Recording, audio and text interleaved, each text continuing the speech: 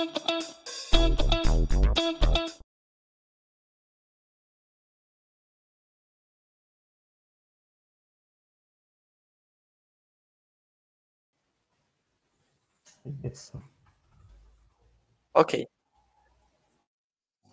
Hello, everyone. My name is Enrico Olivelli. I'm with Romain. Let's talk about after NoSQL discover CloudSQL databases. Let me introduce myself. I'm Enrico Olivelli. I'm working at the emailsuccess.com and magnews.com. I'm really open source enthusiast and contributing to several ASF projects like BookKeeper, Zookeeper, Curator, the Poster Stack, and Maven. You can find me on Twitter and on GitHub. My colleague Roman will introduce himself when it's time. So what we have in our agenda, we will talk about HerdDB. We will see the advantages and challenges for an embedded SQL database. We will run through the HerdDB model and how replication works. We will see a few benchmarks results with the Yahoo benchmark suite. Then we will talk about the JPA, the Java Persistence API, the JPA challenges. How can you use OpenJPR with HerdDB? And the challenges in switching from H2 database to HerdDB. Okay, so let's talk about HerdDB. HerdDB is a distributed SQL database written in Java. It's open source, it's Apache 2 licensed, and you can find it on GitHub with full JDBC support. It speaks MySQL compatible dialect. You can run it embedded in the host client application and in standalone mode, but we will talk about more running the database together with the client application. Supports high availability and horizontal scalability. We will talk about replication later. Let me give you a brief overview of HerdDB history, just because just another database. Why? The project started inside emailsuccess.com as a replacement for MySQL. Emailsuccess is an MTA, a mail transfer agent like SendMail or Postfix, but it's written in Java, and it uses a database to store message state. Emailsuccess was designed to deliver huge volumes of messages, and so performance is very important for emailsuccess. In 2016, we started the development of an emailsuccess cluster version, and we needed a better solution for storing message state. What were the our requisites? We wanted an embedded database. The database should run together with the Java application, or like SQLite or H2 database, but we wanted a real database that can manage in production several gigabytes of data. And just because when you installed emailsuccess in the first versions, you had to deal with emailsuccess and MySQL. It would be very easier to just manage only emailsuccess or your application. And we wanted a replicated database, and the database, we wanted it to scale out and offer high availability automatically. In theory, and this is in practice with emailsuccess.com, in order to scale out emailsuccess and HerdDB, you just only have to add the nodes, and the application and all of the other components automatically scale. We are talking about not using Docker or Kubernetes. You can use it just a very simple Java application. Solutions were already present on the market, but nothing could meet both of the two requirements. So an embedded database, a distributed database. We already have users in production, and not only email success. Of course, emailsuccess.com in standalone single machine and in cluster mode uses HerdDB for storing data. It is only also the database for Apache Pulsar Manager. It's the default database. Apache Pulsar Manager runs on HerdDB and on Postgre. We're using it as metadata service on Blobit. It's a binary large object storage based on Apache BookKeeper. As a configuration and certificate store for a Carapace proxy server. It's a reverse proxy, HTTP reverse proxy. And we're using it as a MySQL replacement in a few other non-open source internal products at dna.com. It's my company. There is also another kind of usage of HerdDB. It's a HerdDB collection framework, and we are using it on magnus.com. I will talk about it later. So let's talk about embedding the database in the client application. You are not required to run HerdDB in this way. You can run it standalone. You can deploy, but let's talk about embedding it in the client application. This is very common for HerdDB. The advantages. You do not need initial deployment or management tools for the users. In the case of email success, it is really easy to install email success. It's only one program. You don't have to manage a separate entity system. The database is totally hidden to the user. You have to only manage the application. Sometimes in products, you know, I want to install application foobar, but you need the Postgre, you need MySQL. It is really easier to have on one single bundle. And the application is tested with only one version of the database, and it is the same as in production.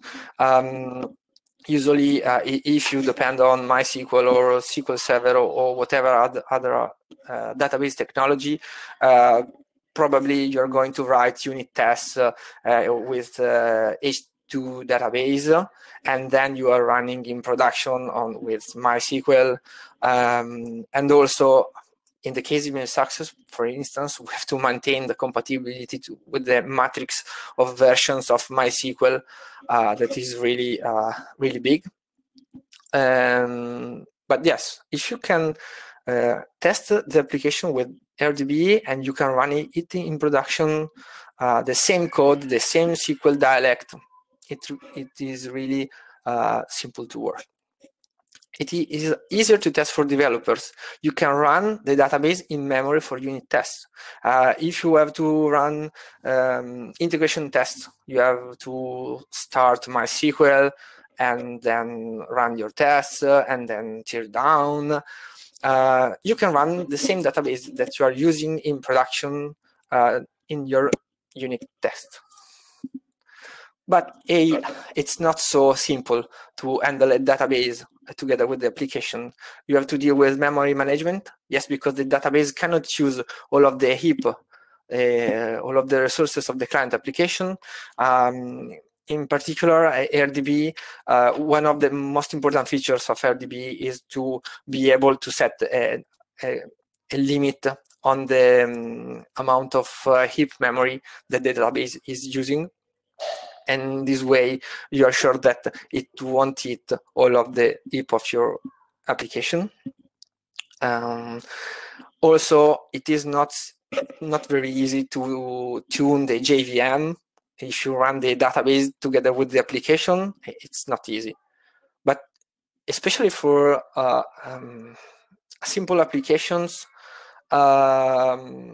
it is really useful to have this setup.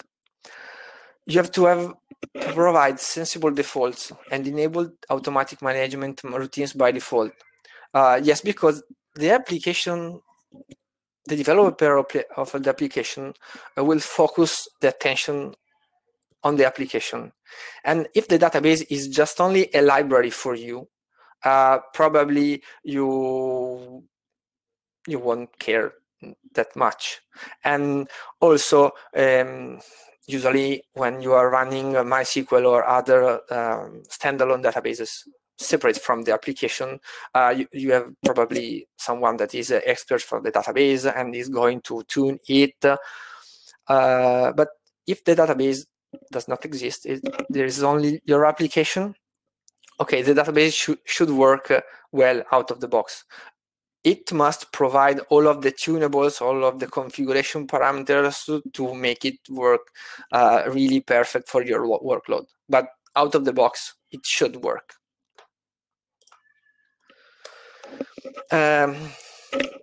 While developing HerdDB, you have to handle upgrade procedures totally automatically without manual intervention. That's because the database is just a library for the application developer. So probably the application developer will think about rolling upgrades and upgrade procedures. And if the database needs some kind of change to the disk format, some upgrade, internal rewriting of data structure, everything is to be totally automatic and transparent. Also, you have to, we have to pay much attention to the web protocol, to not introduce protocol changes or to these formats, because yes, as you can upgrade the database just by changing the version in your Maven POM file, but you can also roll back. And also, in a cluster,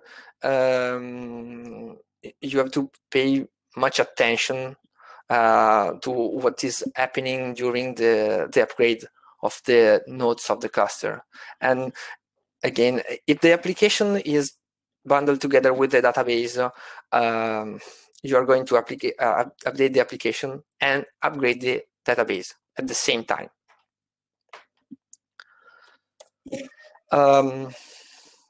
Replication, high availability, and scalability. We are talking about working even in case of temporary or permanent loss of machines. You also would like to keep data closer to the clients. Let me explain more this topic. You have a cluster of machines, say 4 or 5 nodes, but the application is running on these machines and the database as well. And you would like that the data that the application, that each node of the application is working more frequently, moves near to the application. This is actually possible in email success, for instance, because yes, the database can be moved nearby the users of the tables. You also do not want shared disks or network file systems. You only want, that the network is connecting the nodes of your application, and this should be enough. You would like to be able to scale out just by adding machines to the application and deal only with the application and not the database. This is true, for instance, in Carapace proxy or even in email success. You add the nodes to the reverse proxy, and then you have more scalability in the database. Replication and availability challenges for embedded database. Yes, if you're running the database together with the application, you have to handle gracefully temporary failures, long DC pauses for the application or the database, or simply the application restart. Yes, because if the operator restarts the application, he is also restarting the database. And in the cluster, if you restart one node of the database, probably this will have an effect.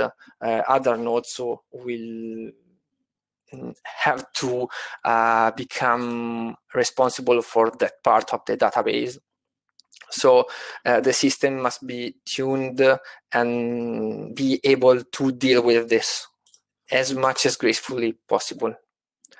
You need some external source of truth. In this case, we are using Apache BookKeeper. Yes, because if any of the nodes of the application may disappear or crash,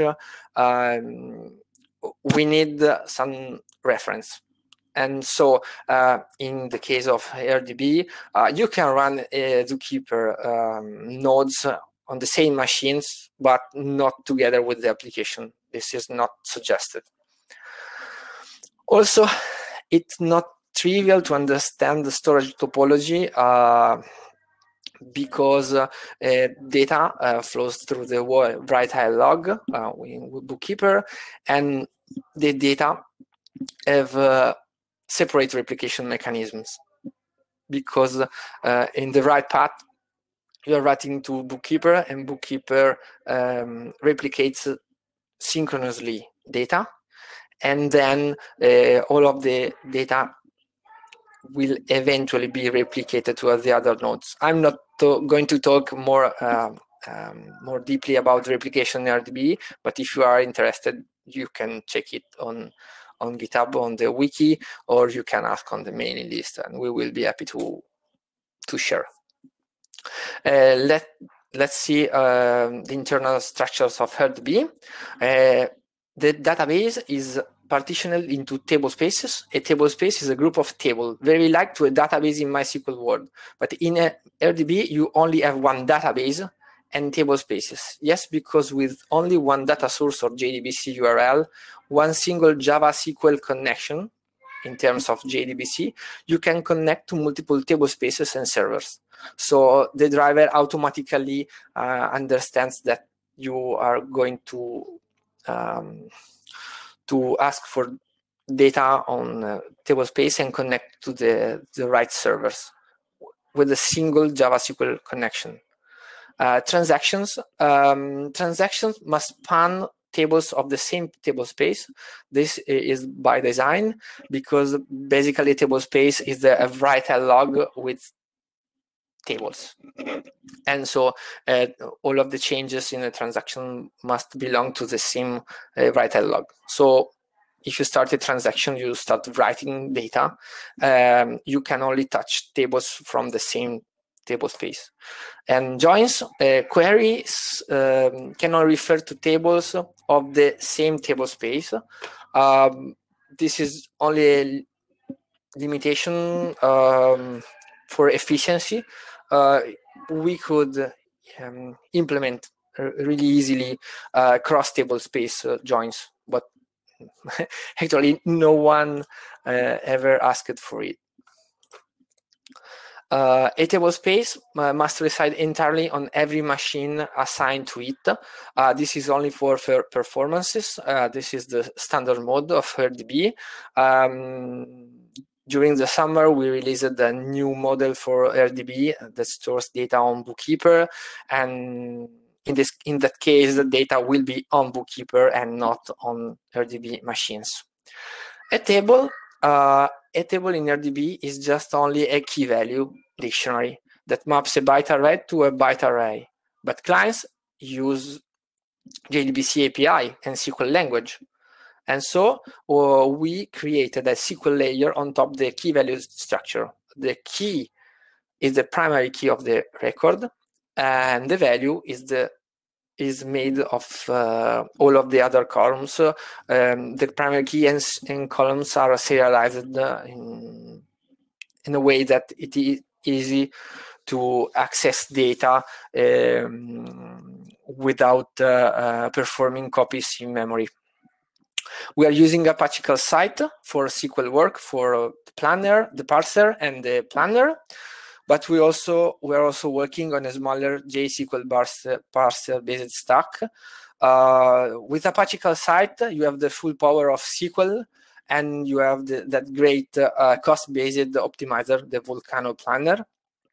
But Calcite is very big, and it comes with lots of third-party dependencies, and sometimes for only very simple queries, you don't need all of the power of Apache Calcite. So we are working on a smaller stack. A table is made of data pages. A database is only a bunch of records indexed by the primary key. We have the core data structure in HerdDB. That's the primary key index, is basically a B-link tree, and that maps a primary key value to the ID of the data page. And we have the dirty page buffer. It's a data page, or more than one, that is open for write. And secondary indexes simply map values, indexed values, to the set of primary key values that are bound to that values.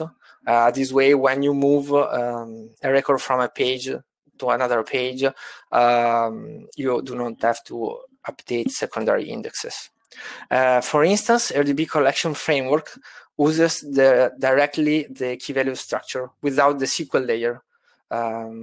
It's like MapDB. The very big difference with MapDB is that HerdDB has this internal hard limit on memory. So you can basically start a Java map, and you can set a maximum usage of Java heap. Let's talk briefly about the replication, how it works. An HerdDB cluster is made of HerdDB servers, Apache BookKeeper servers, the bookies, and Apache Zookeeper servers. You can use existing BookKeeper server cluster, like if you're running Apache Pulsar or other products. For instance, Email Success runs a BookKeeper cluster, and also Magnews. You can use them. Each table space elects a leader node. So for each table space, you have a list of replica nodes. One of them is elected as leader. We are using BookKeeper that guarantees the consistency of the cluster, and Zookeeper handles metadata and provides service discovery both for HerdDB and for BookKeeper as well. Very briefly, how the replication path works. Clients talk only to the leader of the table space. They use Zookeeper for service discovery, and when they run chain DML, data manipulation language statements, the changes are written to the bookies that represent the write and log. So BookKeeper replicates data synchronously and then acknowledges the write to the leader node. And the other nodes, the replicas of the table space, simply tail. They continuously follow, read the log, and apply the changes locally. It's simply asynchronous replication. And when a follower is promoted to leader, it leverages a feature of BookKeeper. It's fencing, and basically the old leader is fenced out and cannot make progress in updating the contents of the table, even in case of split brains and partitions. And so the overall consistency of the system is always preserved. Just one slide about benchmarks. When we switched from MySQL to HerdDB in Email Success, we do not care about performances, and we used the ECSB benchmarks and also internal Email Success benchmarks. But as you can see in this slide, refers to HerdDB 0.19 and MySQL 5.7 on bare metal machines on SSDs, disks, and Java 13. And as you can see, HerdDB outperforms MySQL in all of the workloads, but we more cared about the latest workflow. It's the ML-Success workload. Yes, and we are constantly running these benchmarks inside the development of ML-Success in order to be sure that any kind of changes to HerdDB does not impact performances. So it's time for Romain. Hello, everyone. I'll present myself very quickly. So I'm a contributor and committer at Apache since a lot of years now. And I'm working now for UPIC, which is a company doing, let's say, lots of services around Apache, to summarize it. About HerdDB, I discovered it some months ago, I think now, when Enrico spoke about it to me. And I was interested about it mainly because we have an application which is using a database for referential data. And the main issue with this kind of architecture is you need a database for a small amount of data. So what's interesting with HerdDB is you get fault tolerance, scalability, etc., without having to pay for a real database, which is quite expensive. Yeah. So the part I have now is mainly about the journey to make HerdDB JDBC driver compliant with GPA, because that's what most applications are using. So, so GPA stands for Java Persistence API. It's mainly the Java EE API to bind a database on a Java model on PostGIS. JDBC on the other end stands for Java Database Connectivity. It's just the connection to the database and the way to issue statements to the database. So naturally, JDBC is lower level than GPA, and GPA is built on top of JDBC. Today, a lot of applications are using GPA because it's simpler to code and it integrates better with frameworks because it is based on PostGIS. So it works with mappers, with automatic discovery of the model, with schemas, etc. Whereas if you are using JDBC, you need to write it in string or do it manually. Another thing which is interesting with GPA is it is portable across databases. So if you write code, you can run it on MySQL, on Oracle, on HerdDB, etc. So really the goal is to be able to run web GPA using a HerdDB database. It's not really a question. So in terms of setup, or a change from an application using GPA to an application using GPA with HerdDB, it does not need anything specific actually. So you don't change your code, that's one of the goals, and it's reached. You don't change the configuration except the database connection indeed. But if you run it just like that, it does not work. So if you run on Hibernate, for instance, it will not work because HerdDB is not known by Hibernate. So the challenges we encountered starting to work on that were mainly about the fact GPA runtime, so Hibernate, Eclipse Link, or OpenGPA, is issuing SQL statements. So it is converting the Java code, the Java model, the PostGIS, to statements. And this conversion seems portable, and just using SQL, it is portable, right? But actually it is not. Because all databases have custom types. So varchar in one database can be a varchar 255 in another one. It can be something else in another database. They have specific functions. They have specific escaping, delimiters, things like that. That's why all implementations of specification GPA are abstracting this layer. So the conversion between the Java model and the statements. So for Hibernate, it is a dialect. For OpenGPA, it is a dictionary. For Eclipse Link, it's a platform, but it's just an abstraction to create the statements. Another thing which is important is that GPA is handling relationship. You can say this Pojo is in relationship with this one N relationship, NM, etc. And it is using joins to translate it in SQL. So joins must be supported by the HerdDB driver.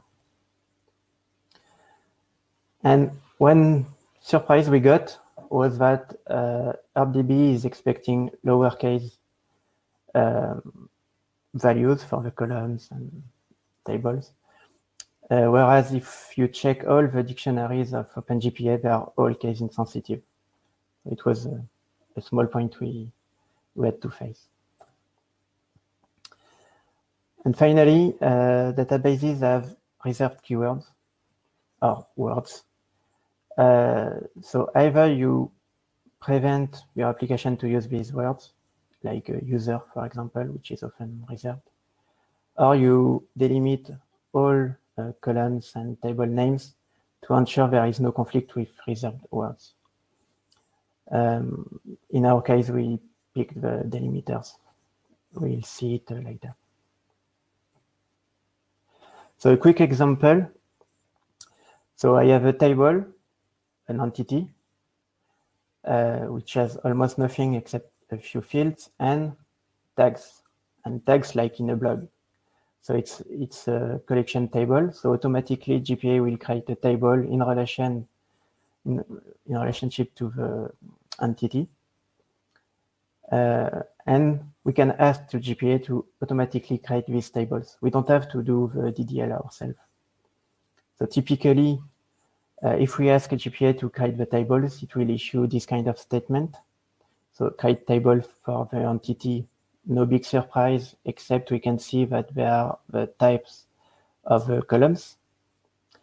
And we can see, oh, it's too small. Yeah, it's not very important. Not sure I can zoom. Is it better? Yeah.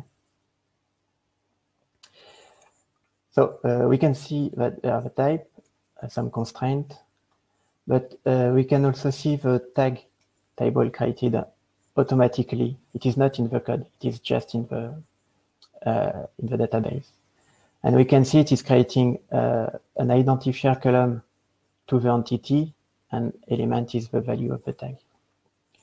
So indeed, functionally, you can guess you'll want the tags for an entity.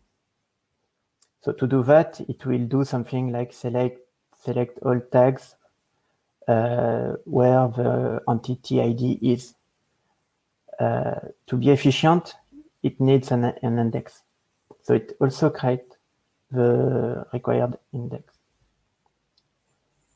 So all that is it's created by the GPA layer, but it means the HerdDB driver must be able to understand all these statements.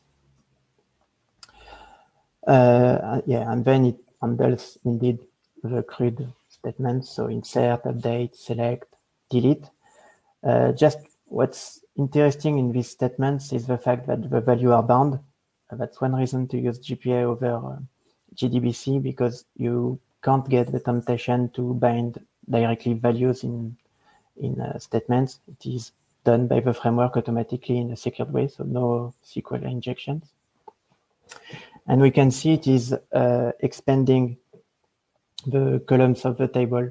So for instance, in the select, we have all the fields selected, and we don't have a select star. So to be able to support HerdDB out of the box without any tuning work, because it can be done because OpenGPA is very flexible, but it's a bit bothering. We created a HerdDB dictionary. So In terms of configuration, the persistence.xml, which is the entry point for the GPA creation of an entity manager, which is the base to create any query or persist data. There is nothing specific in this persistence unit, which is a big win.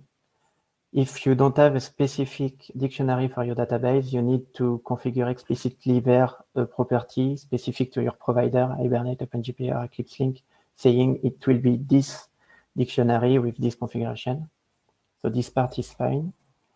And when we start, we can see that OpenGPA is starting indeed, but we can also see it is deducing the dictionary implicitly. So that's what we want. We don't want to configure anything explicit in the application. In terms of code, it looks like this. So I don't care much about how it is coded, but what's important to see there is it is just tuning a default dictionary. It is disabling some advanced feature not yet supported, but we are working on that, and it will likely be supported in the near future, like cascade deletions. We are forcing the case to lowercase, and we are forcing all identifiers, column name, schema name, to be delimited by backtick, like in MySQL, which is the setup in HerdDB by default. And this is in OpenGPA, so next release will get it. So it will work out of the box without anything, without any knowledge. You will have your application running on HerdDB. In terms of data source definition, it is a standard data source definition. So this is using Apache Tommy syntax, but it works with Tomcat syntax or whatever you are using. The only specific thing is the JDBC URL. So I put some example there in comments. So there are the local case, embedded case, very useful for tests. The remote HerdDB standalone server, so HerdDB server and your host and port, or the Zookeeper case. Enrico spoke a bit about that. It's when you are in cluster mode. Just a side note there, you can configure more or less that using standard GPA properties in the persistence.xml, but you don't really know what you will get as pooling. So it's not recommended, and it's better to inject the data source using an external configuration like that. In terms of usage, there are a few challenges. So the first one I faced, because for Enrico it was not one challenge, is that I'm really used to H2. So it is quite fast. For unit test, it's really awesome. And it is light. If you download the jar, I don't recall, but a few megs. And the first time I downloaded HerdDB, it was some 30 megs, something like that. And it was slower, really slower. So we worked on that as well. And here a summary of current state, or last week's state to be exact. So compared to H2, HerdDB is still a bit slower. And actually, it's mainly the class loading, because the big difference between H2 embedded and HerdDB embedded is that HerdDB is still using the network protocol. It is not using a remote connection. It is using a local connection, but it is serializing 2 bytes, as Enrico explained. Whereas H2 is using object reference passing calls. So it's slower, but it's fast enough to be used, and you can debug, you can do test-driven development. It's not slow. It does not block you the small overhead you have using HerdDB in embedded mode. And you use the same database than in production, so it's a big advantage. An alternative when you are writing a persistence test is to use test container and run a Docker image with your real database. This way you test with the same database than in production, MySQL, for example. But in this case, you need to start MySQL. It's very slow. And even if you are using a MySQL which is already started, it's the case in this table, HerdDB is not that far. And if you compare to an HerdDB remote, which is exactly the same case than the MySQL, HerdDB is faster, as Enrico showed with Yahoo benchmark. So it's a lot of numbers, but at the end, yeah, HerdDB is a bit slower in test mode than H2 or HSQL, for example, but it's fast enough to be used in test. And so these figures were done on a small amount of data, really test data, but using it on a bit bigger application with a lot of tables, the ratio are more or less the same.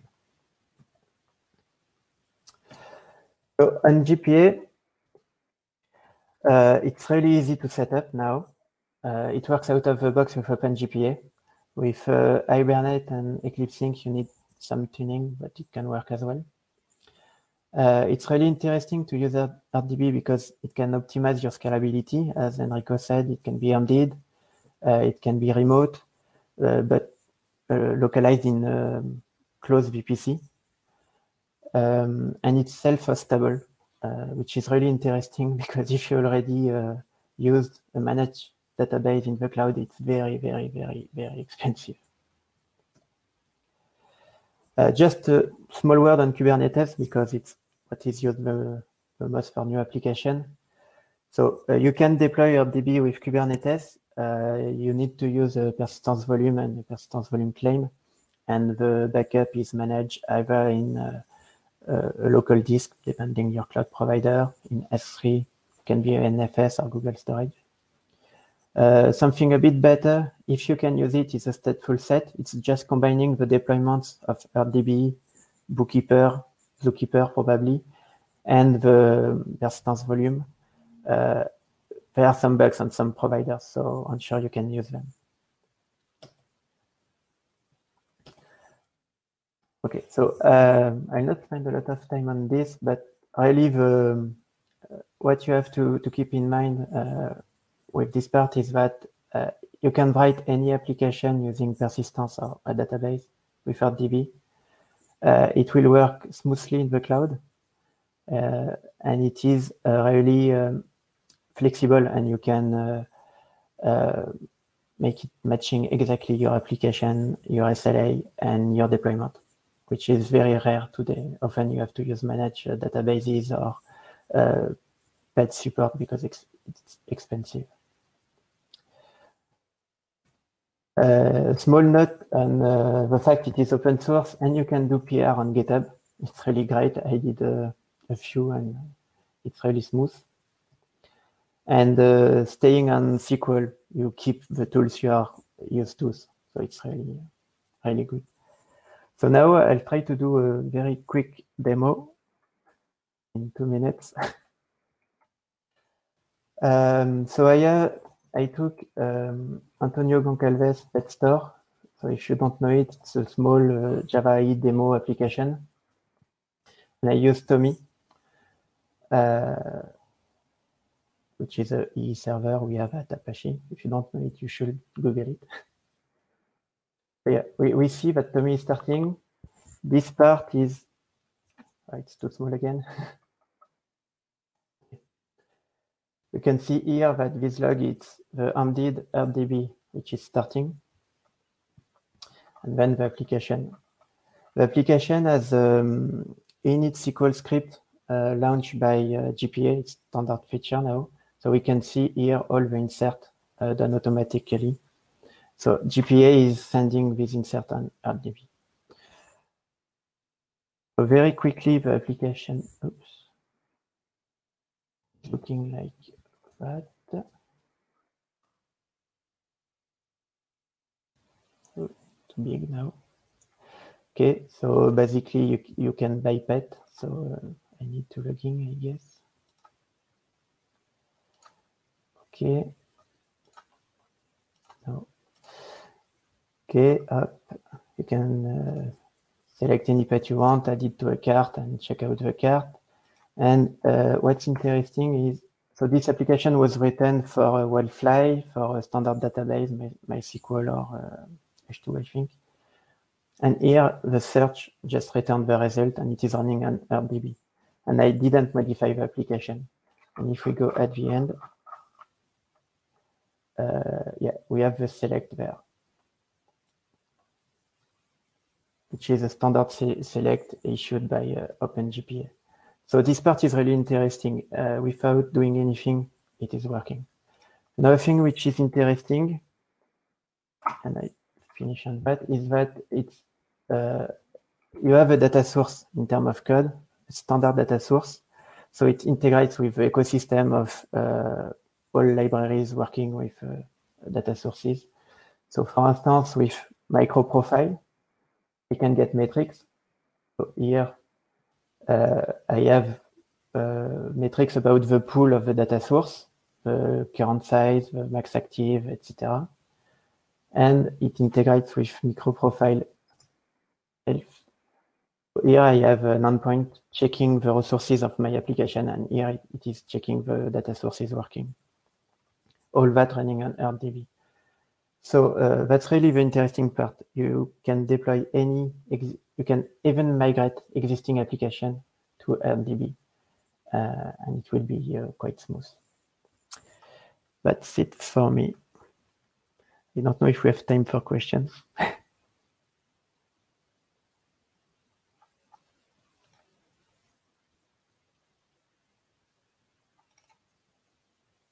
Enrico, you are muted, I think. Thank you very much to everyone. Thank you, Romain, for talking with me about it. Feel free to connect with us on GitHub or on Slack. We have a Slack channel about HerdDB inside the Apache BookKeeper workspace. So that's it.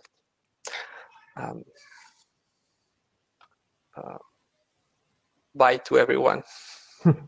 Cheers. Bye, guys.